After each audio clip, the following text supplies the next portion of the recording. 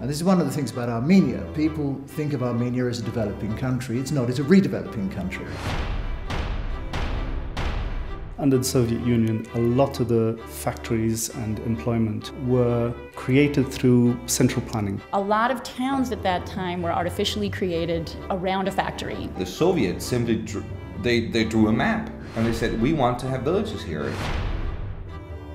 Karaket itself was almost in a desert. You've got to ship in water, you've got to ship in electricity, you have to ship in supplies. None of that comes locally. I had no reason to be there in the first place. In a normal society, you would never build a place there.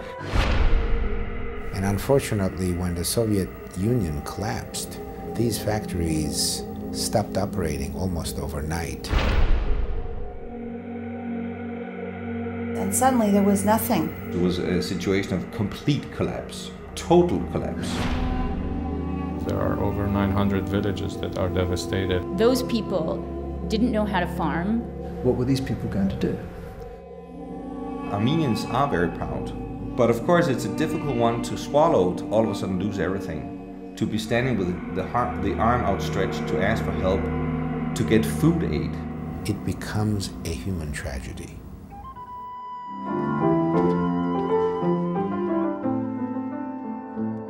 As we got closer, we saw this building.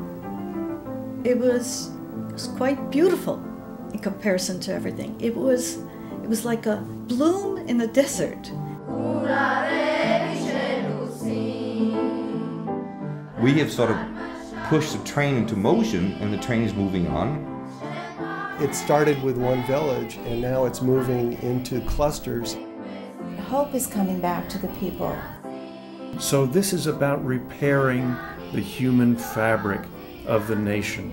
They took an idea and they had the balls to run with it.